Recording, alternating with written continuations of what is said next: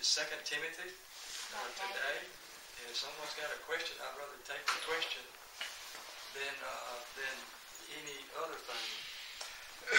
And we have principally Troy and myself on our YouTube account, but we're getting ready, very likely, to put some more folks on there. David Sharp and Ben Sharp, most likely in the next week or so, we'll have their Bible class on there also, if a person would like to get to it. And of course, we got Dave Rummer. I tried to get Dave to come back again, but we haven't been able to get Dave to come back and give another class, but he could give some excellent ones. Okay, 2 Timothy. I'm ready on another camera.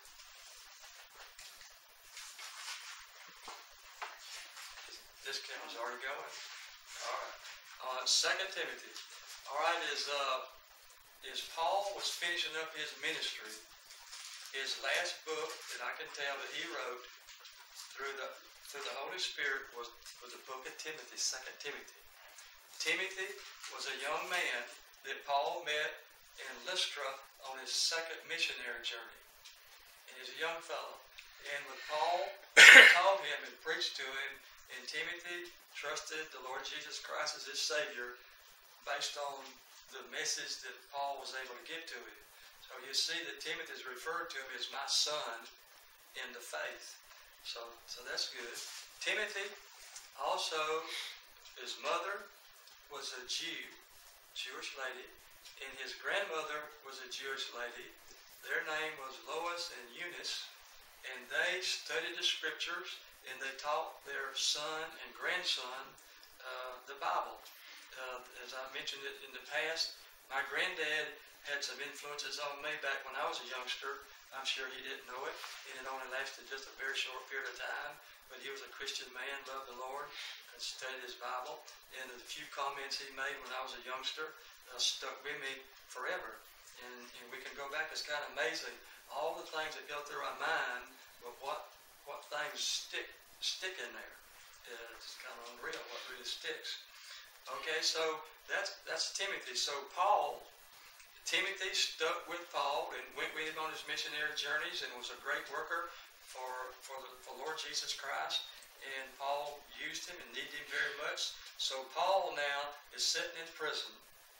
He realizes that he's probably going to get killed not too far in the future. And he's writing a letter to Timothy. And Timothy evidently is sitting in Asia, which is our Turkey. And he's sitting over there, and Paul's telling him, hey, look, winter's coming. And I left a coat in Troas. I want you to go by there and get that coat and bring it to me real quickly, because it's getting ready to get cold. He also told him, hey, there's some books there I want you to bring with you. But most importantly, I want you to bring some scrolls. And evidently those scrolls were Old Testament Bible. So he wanted all that to be brought to him while he was in prison. And so this is a letter that he's writing to Timothy. And if you have a question about where something is in the scripture that has to do with the Pauline epistles, it's most likely in Romans chapter 8. If it's not in Romans chapter 8, you can probably find it in 2 Timothy. So let's read together, and y'all help with all this as we go through this. 2 Timothy. We'll read it and we'll talk about certain things as we walk through there. Lots of things in 2 Timothy. I encourage you to, when you get home tonight and next week and always, is sit down and go through 2 Timothy real slowly, real carefully, and meditate on what God says. Chapter 1. 2 Timothy chapter 1. And as we walk through there, I put in a few of the highlights on what we'll be looking at if we get that far. My son, he's Paul's son in the faith, meaning he was saved. Unfeigned faith, which is sincere faith. We'll see that mentioned. Not ashamed. Paul's telling him don't be ashamed. Paul says, I'm the apostle of the Gentiles. Paul is absolutely persuaded, and so is Timothy, that Jesus Christ is the Lord. Sound words. What we're to do with sound words. We're to teach others. We're to endure. We're to strive lawfully. We're to study. We're sealed. Depart from iniquity. We're to purge ourselves from certain peoples. we're to flee youthful lust, and it talks about the last days. All these topics are in 2 Timothy, and we always won't be able to cover them real thoroughly, but let's take a look at them and see what it says. All right, so 2 Timothy chapter 1, verse 1, it says, Paul, an apostle of Jesus Christ, by the will of God, according to the promise of life, which is in Christ Jesus. And that life, of course, is eternal life. To Timothy, my dearly beloved son, grace, mercy, and peace from God the Father and in Christ Jesus our Lord. I thank God who I serve from my forefathers with pure conscience, that without ceasing I have remembrance of thee in my prayers night and day.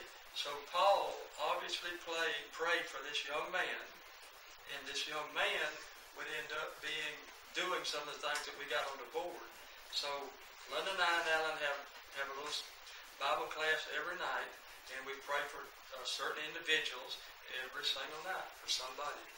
Okay, and that's good. We all need to be praying for each other because we all need it for the wiles of the devil. Verse 4. Greatly desiring to see thee, being mindful of thy tears, that I may be filled with joy. Of course, Paul wanted to see Timothy. He had a love for Timothy. He had a great concern for Timothy. He prayed for Timothy, and they had tears of joy together. Verse 5. When I call to remembrance the unfeigned faith that is in thee, and that faith there is sincere faith. Sincere faith that Timothy had, which dwelt first in thy grandmother Lois, and thy mother Eunice, and I am persuaded that in thee also.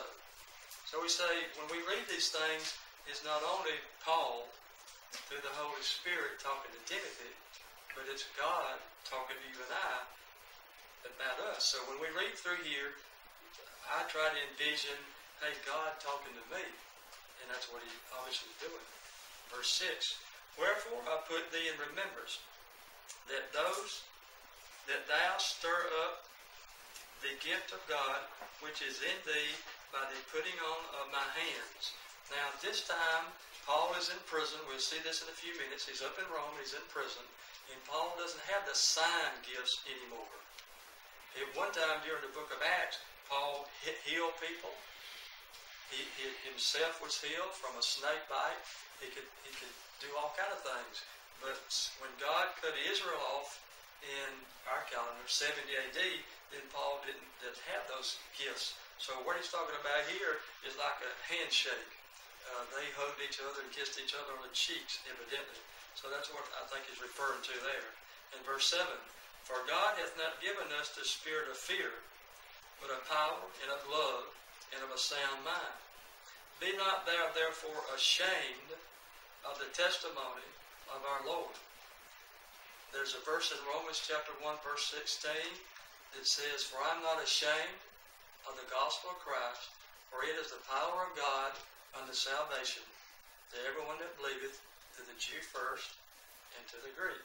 Alan, in that verse there, why did it say to the Jew first? Because they were first. That's right. They were first during the Acts period. Anytime Paul went to a city, who's the people he searched out first?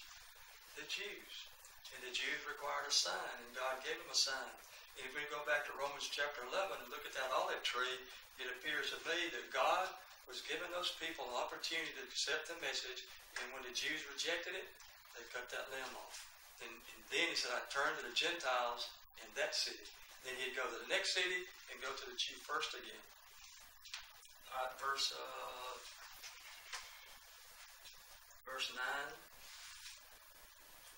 Let's do verse 8 again. Be not thou therefore ashamed of the testimony of our Lord. I know when I went to college, my mom, of course I commuted back and forth from home to college for 3 years. The last year I lived on campus, and my mom gave me a Bible to take with me to school. You know where I put that Bible? In the furthest back shelf in the closet of my in the dorm. Because why? I was ashamed. I wasn't saved at that time. I was ashamed of it. So we think about ourselves. Are we ashamed? Are we ashamed to walk around with a Bible? Are we ashamed to witness to people? Are we ashamed to let folks know that, hey, I believe in the Lord Jesus Christ? You know, God tells us, don't be ashamed. You know, there's some verse in Ezekiel, I think chapter 7, I believe, somewhere right in there. It talks about, God tells Ezekiel, don't worry about their looks when they look at you when you talk to them. Don't worry about what they say. You just let them know that a prophet has been amongst them when you leave. And you do it with gentleness, and we're getting ready to see in a few moments, and with charity, but let them know where you stand. Don't be ashamed. Now for me, his prisoner. See, there's a prisoner.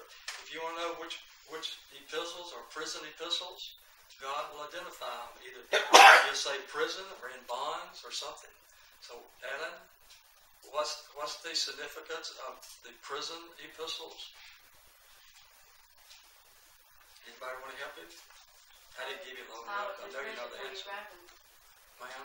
He was in prison when you wrote him. Okay, that's good. That's obvious. That's right. What else? What's doctrinally? What's important about knowing that? That was when he was doctrinally was going to the Jew. There's no difference. At that time, the Jews had been cut off. Evidently, the temple had been destroyed. The people of the prince had come in to destroy the temple and the sanctuary and scattered the Jews all over the world. Jerusalem was torn down. And so therefore God had cut Israel off. That last limb of that olive tree had been cut off. So therefore, they were cut off. So Paul was in prison, and he had the mystery of Ephesians chapter 2 and 3, where God was not dealing with the Jews as his chosen people anymore. So therefore, Paul was not as under the law. He did not obey the ordinances. That's the reason why we don't obey the ordinances today, is because God is not dealing with the Jews as his chosen people. Otherwise, we would. There's an individual that comes to our Bible classes some. He has a friend that goes to a particular church, and this is a Jewish church. They suppose to believe that Jesus is the Messiah. They call them Masonic Jews, I believe. But they obey the ordinances. They're doing all these ordinances, doing all these things. And in the mystery that's in the prison epistles of Paul says, no, we don't do that anymore. God's cut the Jews off. There's no more sign gifts. That's not applicable. And we get that real loud and clear in Colossians, where Paul tells us the ordinances have been nailed to the cross. They're over with. Will they come back again in the future? Yes.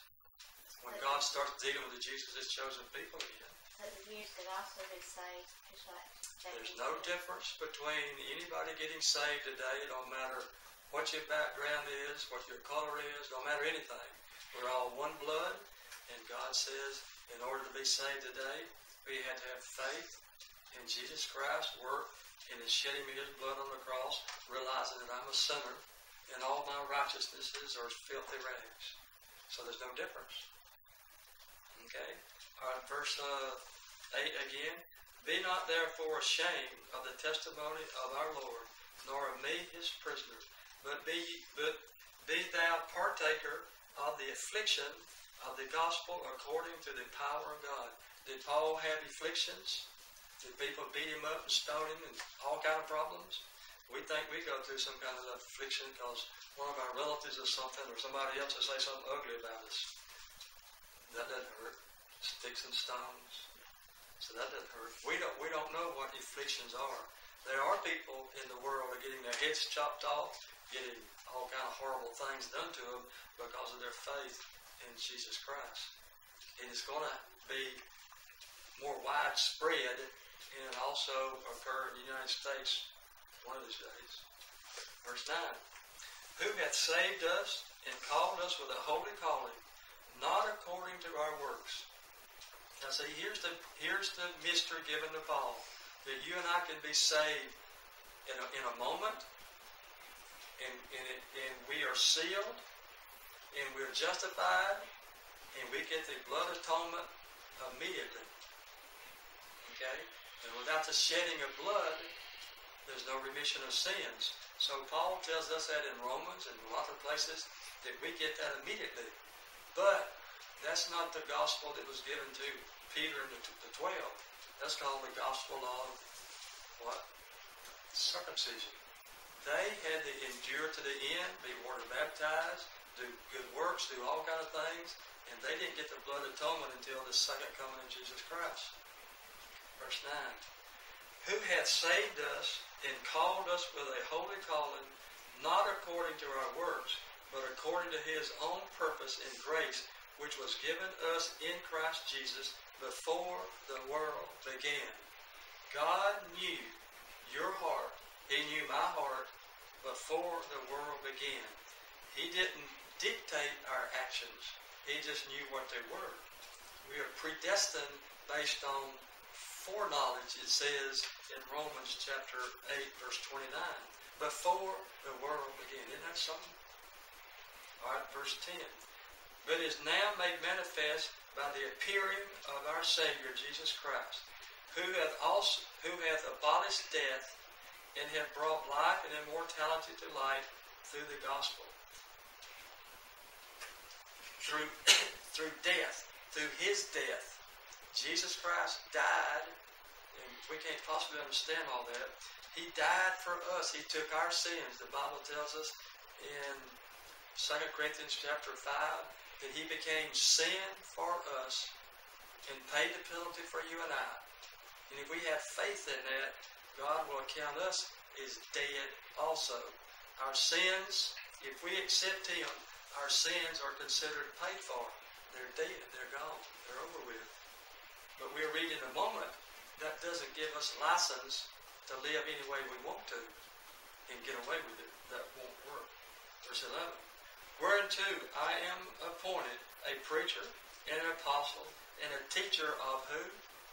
The Gentiles. Paul tells us in Romans chapter 15, in Romans chapter 8, that he's the apostle to the Gentiles. Who was the 12 apostles to? Anybody? To the house of Israel, to the lost sheep of the house of Israel. Go not into the way of the Gentiles, in any city of the Samaritans, enter you not, but go only to the lost sheep of the house of Israel. And so therefore, and Jesus Christ told them in Matthew 28, all the things I wrote and told you, 12, I want you to do and practice. And people today, they go back and they pull all that up and try to make that to be doctrine correct for you and I today. It won't work. Verse 11. Where is it? Verse 12. For the which cause I also suffer these things. Nevertheless, I am not ashamed. For I know whom I have believed, and am persuaded that he is able to keep that which I have committed unto him against that day. And there will be a day of judgment for each one of you and I. But we're persuaded what God says in this book is true. The most important book I own is the King James Bible. When we go out and shop or go somewhere, I always take the Bible with me so I can read it when I get a chance. If this house caught on fire, I'd get London Allen out first, and I'd be grabbing this particular Bible on the way out the door. Why? Because it's got notes in it that I depend upon and I need and I want. And it's not just because of the book. The book is just ink and pages, but it's his word that's in there. And some of the notes that I put in there are valuable for me. So I suggest have your Bible. I like the wide margin Bibles so I can write my own notes in it as I study and go through there. That's very, very helpful for me. Okay, let's go to Philippians chapter 1, verse 6. Philippians is another prison epistle. Philippians 1, verse 6. These are extremely powerful words. I couldn't say them better than God, so that's the reason why we read them. Philippians 1, verse 6 says, being confident. How do you get confidence? How are you persuaded? By faith to begin with. God convicts you and I that we are sinful creatures. God convicts you and I that there is a God. He lets us know through nature and things there is a God, and there is a time to be born, and there's a time to die.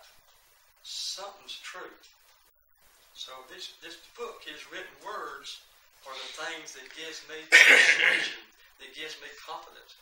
God tells us in Romans chapter 9 that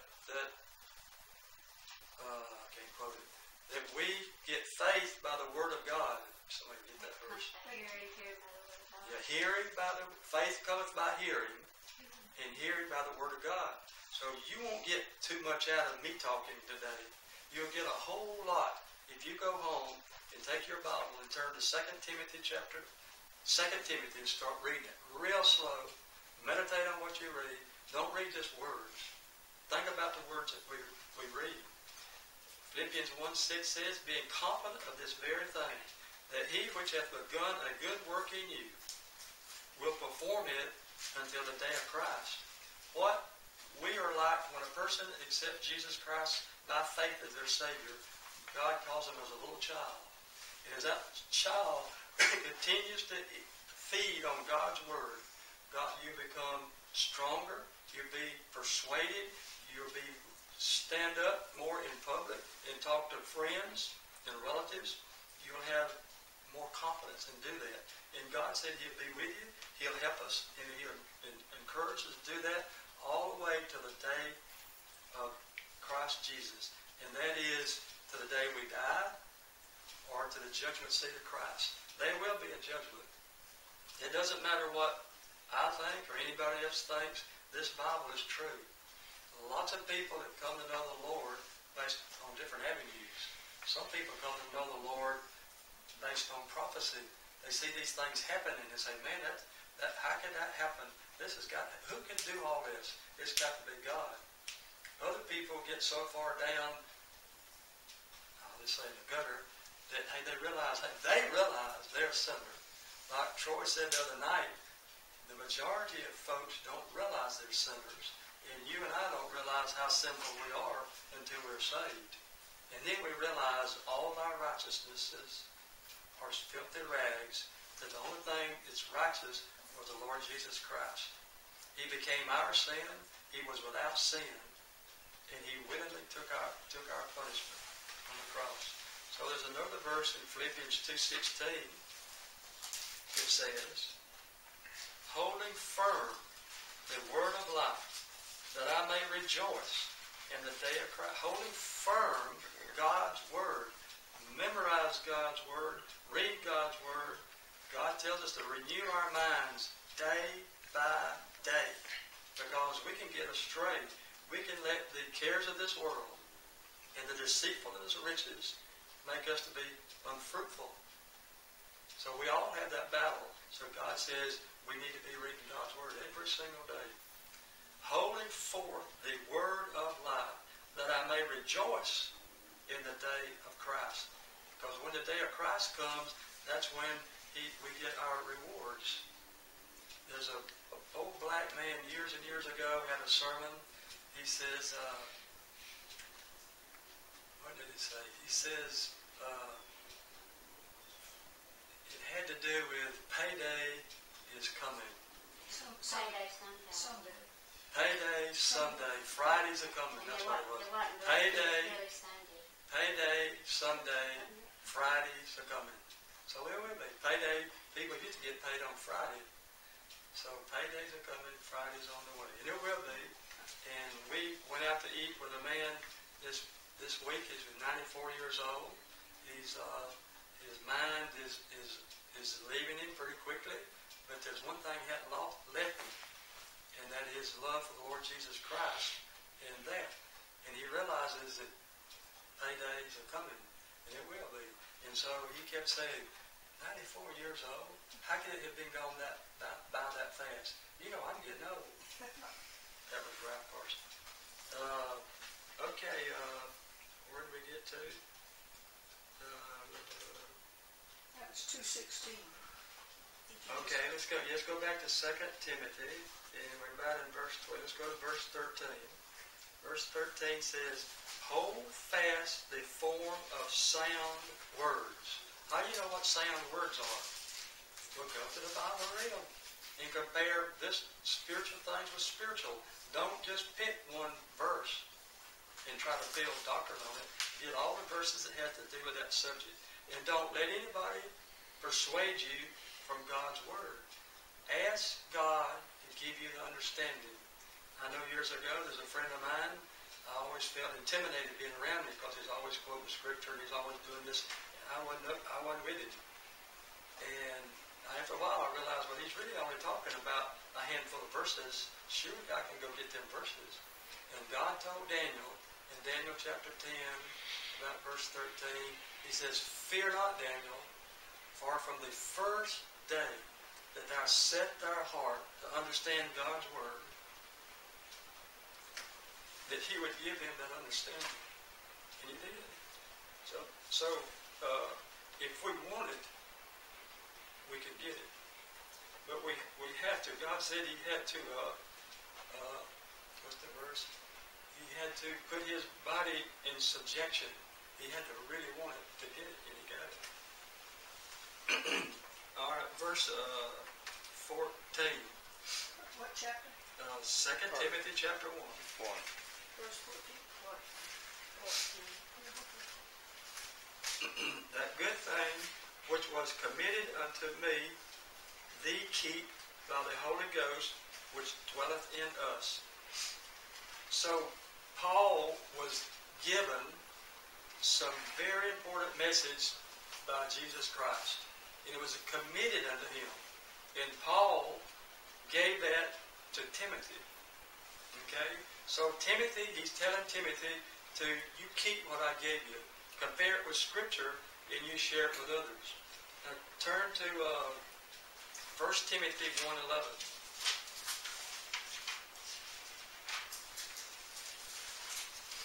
1 Timothy 1:11. Now, God, things happen to us are planned from the beginning of the world. Okay? And God has committed to us certain Bible truths that I guarantee you, you'd have to go a good ways to find other folks that God has given this message to. And so we're to treat it that way, and we're to share it to other people.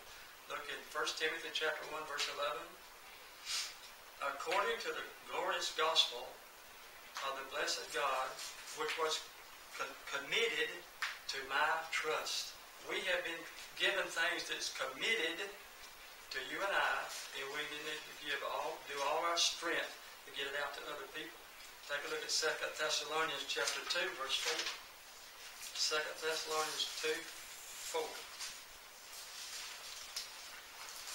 That don't sound right. Maybe it's 1 Timothy 2, 4. Not Thessalonians now. I meant Thessalonians. Yes, 1 Thessalonians chapter 2, verse 4. Thank you, sir. But as we were allowed of God. Now you think about that, man. We read these verses sometime real quickly, or I do, and don't let them sink in. But as we were allowed of God to be put in trust with the gospel, even so we speak, not as pleasing men, but God, which trieth our hearts. Boy, that's a super verse, isn't it? So you and I have been given the gospel of the Lord Jesus Christ that we are to share with other people. There's no accident. There's no accident. God tells us that we're to have all men to be saved and come to the knowledge of the truth. That's what we are to be about. That's what we're supposed to be doing. Okay,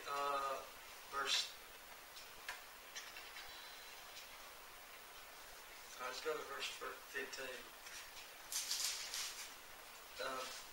This thou knowest, that all they which are in Asia be turned away from me, of whom are Phygellus and Hermogenes. I can't pronounce his word. These two guys, folks, they turned away. So the Bible classes we've been involved with over the years, there's been hundreds and hundreds and hundreds of people come in one door, stay a week or two, and out the back door, and they turned away. Some people stay longer. So, what's the difficulty? Well, normally the difficulty is they're being pulled away by the cares of this world, the deceitfulness of riches, or mama, or daddy, or somebody else, and not putting their faith in what God said. Put your faith in the King James Bible, God's Word. And God says, study it and look at it, and if you make up your heart that you want it, God will let you have it. Verse 16, the Lord give mercy unto the house of for us, for he oft refreshed me and was not ashamed of my chains. What chapter are you in? 2 Timothy chapter 2. So the chain, so he's in prison. Verse 17. But when wait a second. Now, just a minute ago you said those which are in Asia. All right, we're That's now. 2 Timothy 1:15. That's right. Now that I'm trying to be back in 2 Timothy. In 2 Timothy chapter 1, 2 Timothy chapter 1, verse 16. Okay. I won't go through those guys' names again. I'll kill them. We're not to be ashamed of my chain. Verse 17 of 2 Timothy 1. But when he was in Rome, he sought me out very diligently and found me. So these folks came up and found Paul in prison and went to visit him and helped him. Verse 18, the Lord granted to him that he may find mercy of the Lord in that day, and in how many things he ministered unto me at Ephesus, thou knowing very well. Okay, we're going to chapter 2, and I said we're not going to finish all the things that I'd like to go into. Let's start out, we'll start out in chapter 2. Thou, therefore, my son, and he is his son in the faith. Thou, therefore, my son, be strong in the grace that is in Christ Jesus. And the things that thou hast heard of me among many witnesses, the same commit thou to faithful men who will be able to teach others also. Okay? All right. Especially as Scarlett leaves, she's going to have a great opportunity to talk to all kind of folks that has not heard this, I'm sure. So God entrusts you with getting that done.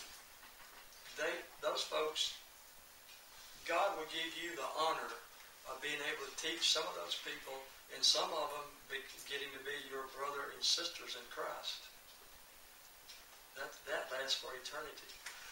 Look at verse 3.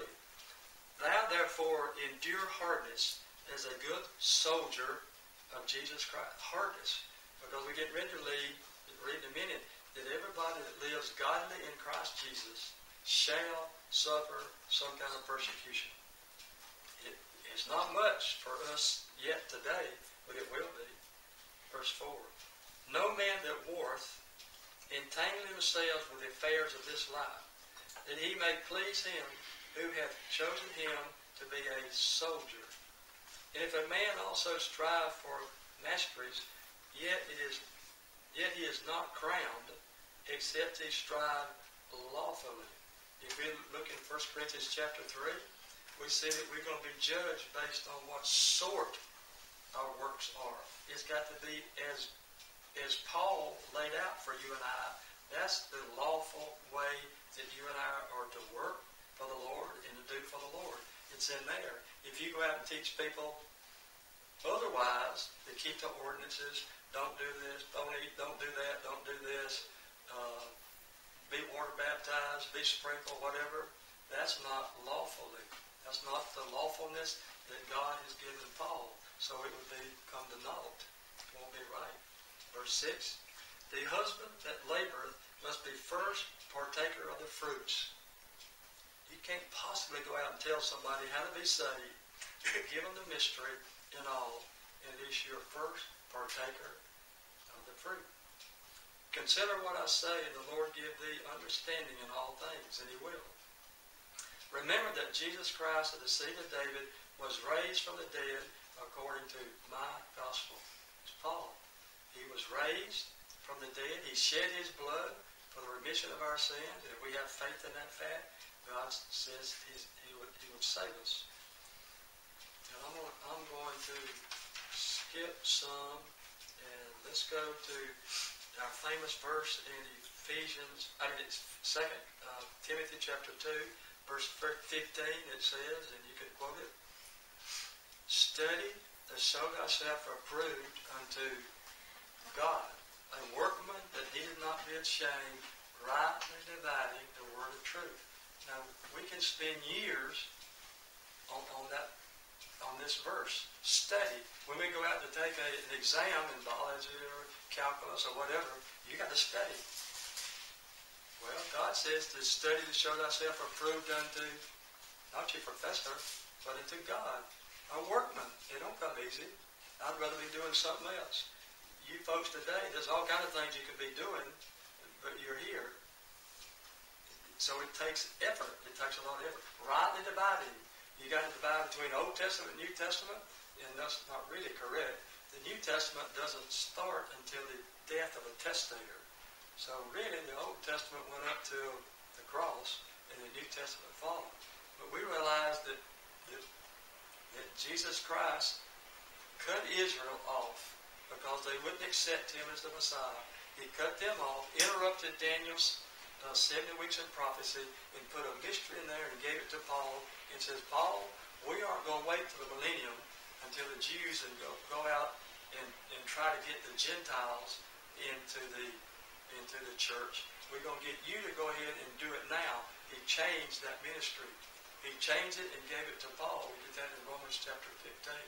So you and I go get our doctrine from the Pauline epistles, Romans through Philemon. And there's a special part of it in the prison epistles, and 2 Timothy is part of the prison epistle. All right, let's look at the next verse. But shun profane and vain babblings, for they will increase unto more ungodliness. All right, there's a verse I want you to pretty quick. I'll just go ahead and read. "Who concerning the truth have erred, saying that the resurrection is past already, and overthrow the faith of some." Here's people teaching things that's not doctrine. If you want to learn about the resurrection, you and I are resurrection, you don't get it in Sunday school literature. You don't get it in books. You don't get it in magazines. You get it from God's Word, the King James Bible. So go in there and look at it, talking about a resurrection. And it tells us, you and I, that we go after the last trump. And so when God puts that in there, man, that's easy to understand. We go after the last trump. Now, where's the last trump? Where's the last trump? The last trump, either the last one in eternity, that's the last one, or the last one in the series. And we know that there's trumpets blown out in eternity, in a millennium, in places. So therefore, it must be the last one in the series. But people don't like that as an answer. But so they don't use God's Word to get that doctrine nailed down. Use God's Word to nail the doctrine down. Okay, so we go at the last trump. Let's go to verse 21. Let's go to verse 20. "But in a great house there are not only vessels of gold and silver, but also of wood and of earth, and some to honor and some to dishonor." So in a house, it's not necessarily just talking about a residence, but in a community, in a group, or in a setting or something, or UWF, wherever you want to come up with it. There's some vessels that's honorable, and there's some vessels that's not honorable. Verse 21, "If a man therefore purge himself from these, he shall be a vessel unto honor, sanctified and meet for the master's use, and prepared unto every good work. Flee also youthful lust." So we can think about that a minute. We can probably figure out what all that is. Youthful lust. Okay? Part of youthful lust is, hey, it's not going to happen to me. I'm going to live forever. Everything's okay. If it feels good, do it. Don't care what God says. I got plenty of time to get things corrected. Flee also youthful lust, but follow righteousness. Now we all come and fail in everyone in here. It gets every one of us. All our righteousnesses are filthy rags. That's the reason why we can be so thankful for Jesus Christ's work. That's the reason why we can glorify the cross and not anything that we do. Verse 22. Flee also youthful lust, but follow righteousness, faith, charity, peace, with them that call on the Lord out of a pure heart. We ought to pal, we ought to associate with, our friends ought to be other Christians that have pure hearts, that want God's truth. That's the people we ought to pal with. I think about Daniel. Daniel was a magnificent man, had great faith, but he was second in command of probably about at least two big nations that rule the world. And he was second in command. So therefore, he must have been real smart. He must have had a great capability to work with people in business. He had that capability. But he also never ever let God down or let God's word or God's truth interrupt or interfere with his work for the government. Never did. All right, so that's what you and I should do. Verse 23. But foolish and unlearned questions avoid, knowing that they do gender strifes. There's all kind of good questions that people can ask and want. But they ought to be sincere questions. Ask them. Ask me anything. Verse 24. And the servant of the Lord must not strive, but be gentle with all men, apt to teach, be patient, in meekness, instructing those that oppose themselves, if God peradventure will give them repentance to the acknowledging of the truth. So when you're talking with somebody about something, they may come up with something that may be somewhat of a foolish question, and it's a question that you know you're probably not going to convince them right at that moment. I'll give you an example, and you may agree or disagree. If someone says, the Lord audibly spoke to me, well, you know that's not correct. But if you just sit there, no, he didn't, yes, he did, no, he didn't, yes, he did, you're probably not going to get very well. But if you just ignore that, and with gentleness, teach them the gospel, teach them the truth, teach them how to be saved, don't let them divert you off. Teach them God's word, rightly dividing, they'll come to conclusion that no, God speaks to us only through his word, the word of God. Now the Holy Spirit may remind you of the verse, and a verse may come to your mind, but he didn't come in and audibly say, Clint, go over and look at such and such. Not audibly. Okay? So let's look at that again. Verse 23. But foolishness and unlearned questions avoid, knowing that they do gender strife. And the servant of the Lord must be, but not strive. In other words, don't strive with people, but be gentle unto all men, apt to teach patience and meekness, instructing those who oppose themselves. If God peradventure will give them repentance to the acknowledging of the truth. For that they may recover themselves out of the snare of the devil, who are taken captive by him in his will. So that's how he gets people. Gets them off on some tangent, gets them off something that's not correct. Not having the King James Bible is being the basis, and they all get fouled up. We can't go wrong by pointing out verses and say, well, God says such and such right here. And let them read it. Quote it or let them read it. All right, chapter 3. This know also that in the latter days perilous times shall come. Perilous times shall come. In the latter days, or the last days, if you think about the earth being 6,000 years, so the last days, we can find verses in Hebrews chapter 1 and other places, Acts chapter 2, that appears to be the last days were back then when Jesus Christ was on the earth. They're that long. So But the 2,000 years, it's in the interruption period, was not known then. So we talk about the last days, that period of time. So that period of time is compared to 6,000 is not so many. But in the latter days, and they had problems back then, and they're certainly more perilous now than they were then, and they'll get worse and worse. When I was a child, there might have been one couple in our community that we thought, as boys, thought that they were homosexual. That's a word that you wouldn't hardly say or quote, and you sure wouldn't want Mom and Daddy to hear you say that word, because that would just be an absolute no-no to say the word. Well, not today. Why did God destroy Sodom and Gomorrah? See, but today it's getting to be an acceptable term. It's being taught to children. They take the Ten Commandments out of the schools. You can't even worship God, but they'll teach other religions in school, in children and all. So what do you really think this generations in years to come is going to be? It's going to be very perilous. Chapter 3, verse 2 says, "For men should be lovers of their own selves, covetous, boasters, proud, blasphemers, disobedient to parents, unthankful, unholy." Disobedience to parents. God tells us in the book of Proverbs how you should discipline a child in love. You just spank their fanny.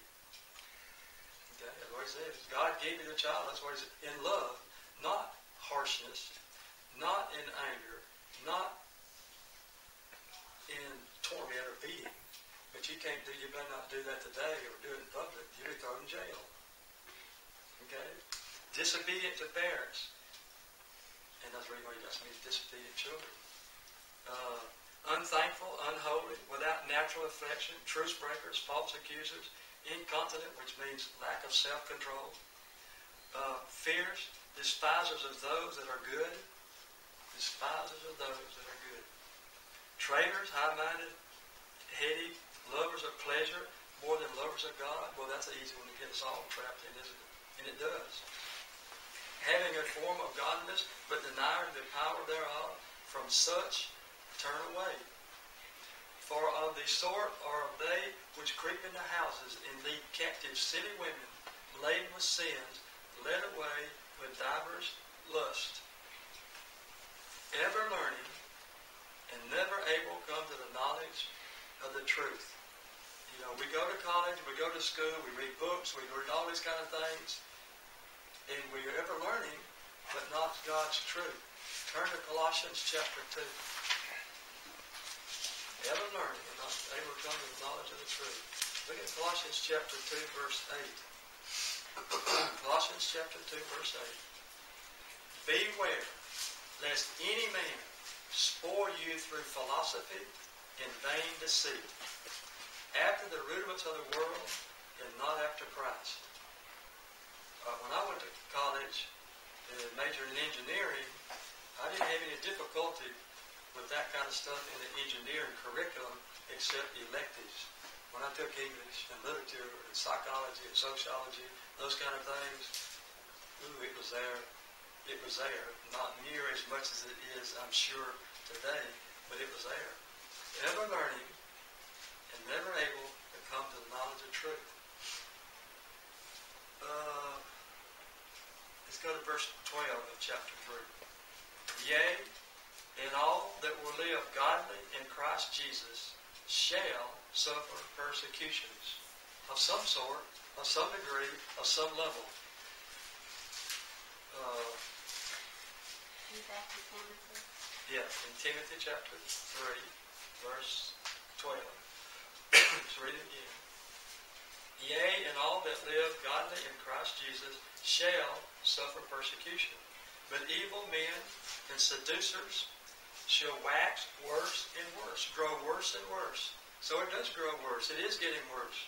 Deceiving and being deceived. But continue thou in the things which thou hast learned and hast been assured of, knowing of whom thou hast learned them. So we learn things from the Bible. We learn things from Paul, because Paul is the apostle to the Gentiles. Verse 15 of chapter 3 of 2 Timothy. And that from a child, talking to Timothy, that from a child thou hast known the Holy Scriptures, which are able to make thee wise unto salvation through faith which is in Christ Jesus. So there's a verse in Galatians that tells us what, God forbid that I should glory except in the cross of our Lord Jesus Christ. So that's what we have to glory in. That's all we've got. Because all our righteousness is filthy rags. There's nothing else. God's power are in these words. So read them. I heard Dr. Ruckman a few years ago. Commit yourselves to reading X number of pages in the Bible a day. Make it just like you eat breakfast or do something. I do it. And if you read 5 pages a day, that's front and back, you'll read the Bible through in about 6 months, 6 to 7 months. So we had a guy here this past week. A friend of mine asked him, how long have you been saved? How old are you? How many times have you read the Bible through? I'm not any, sir. And so that guy went home and took it to heart, and he read it through more than once. All right, chapter 4. Now this is a good verse. This will try you on the resurrection in the so-called rapture. But I charge thee therefore before God and the Lord Jesus Christ, whom shall judge the quick and the dead in his appearing in his kingdom. There's a quick, meaning the people that are alive, and the dead are going to be resurrected. And this verse tells me, that just like it says in Thessalonians and Corinthians, there's going to be an event in the future that the quick and the dead that are in Christ are going to be resurrected. And that point that they're going to be resurrected is at the last trump. And we learn that that's that he is appearing in his kingdom. Go back and look at when the kingdom comes. According to the scripture, it comes at the 7th trumpet. So it all works out perfect. You can't imagine the people I've seen and argue and fight over this verse. But don't contend with them. Read the scripture. Let them see the scripture. And God's word is more powerful and sharper than any two-edged sword. If God's word don't get it, then they've got a heart problem at the moment, but maybe one day in the future, they'll understand it. And that's what we need to pray for. Verse 2, chapter 4. Preach the word, be instant in season, out of season. No, we do it all the time. Preach the word. Look for an occasion to preach God's word. Reprove, rebuke, exhort with all long suffering and doctrine. Of course, it talks to you and I first. If we're not partaker of the fruit first, we can't do this. And it's easy to reprove somebody. But when we judge somebody, we're judging ourselves also. It reproves, rebukes, exhorts with long suffering. For the time will come when they will not endure sound doctrine. They won't go to Scripture for the doctrine. They'll go to whatever pleases the group. And it says in verse 6, I believe. No, let's go ahead and keep reading verse 4. And they shall turn away their ears from the truth, and shall be turned into fables. What will fill a group up or church up? Talk about football, talk about this, talk about that. Talk about goodness, talk about good works, talk about all kind of good things, and good works especially. And a lot of those things are real good. They're just not doctrine. They're not sound doctrine. So teach sound doctrine. Verse 6. For I am now ready to be offered, and the time of my departure is at hand. Paul realized that he was getting ready to be killed or depart. So he's writing this last letter to Timothy. Go back and read verse 5.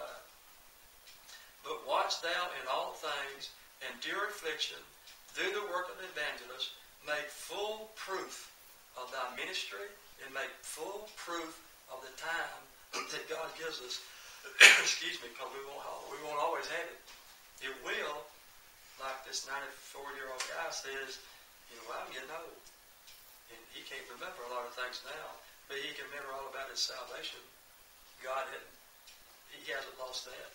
verse 7. I have fought a good fight. I have finished my course. I have kept the faith. So that's what Paul is telling Timothy. If we go down and read the rest of the chapter, Paul's ended up telling him, hey man, Luke's with me. There's hardly anybody left with me. All the folks in Asia has turned against me, but I'm not giving up. Because I am persuaded that this King James Bible is true, and I am persuaded that Jesus is the Messiah, and that I'm a wicked, sinful person, and I have to trust in the shed blood of Jesus Christ. And there is eternity, there's a death, there's a great pleasure in living it for the Lord. And God tells us, I don't have time to read the verses, but God tells us that, let's go look at one of them right quick. It's in, see the 1st or 2nd Corinthians, chapter 6. Let me get it right quick. Yeah. 1 Corinthians chapter 6, verse 12. I'll end up stopping on this verse. 1 Corinthians 6:12. God wants us to be ambassadors. We are ambassadors whether we like it or not if people see us as Christians. If Sully would have went out there to work and cursed and kicked and pitched the fit and wouldn't work and laid around and cheated and all kind of garbage, he would not have very much of an audience that would listen to him when he tried to give the gospel out. So we're ambassadors. So God tells us in 1 Corinthians chapter 6, verse 12, all things are lawful unto me, but all things are not expedient. All things are lawful for me, but I will not be brought under the power of any. Which means, if I'm saved and sealed, I can't lose my salvation. God doesn't want us to just live anyway. He wants us to have a good ambassadorship and be able to have all men to be saved and come to the knowledge of the truth. He wants us to be able to teach them. Our message is reconciliation. Reconciliation. As ambassadors. That's right. The 12 had another message that was different from that one. That's right. Okay, anybody comment, input? Okay. Thank you. Alan, get the camera for us.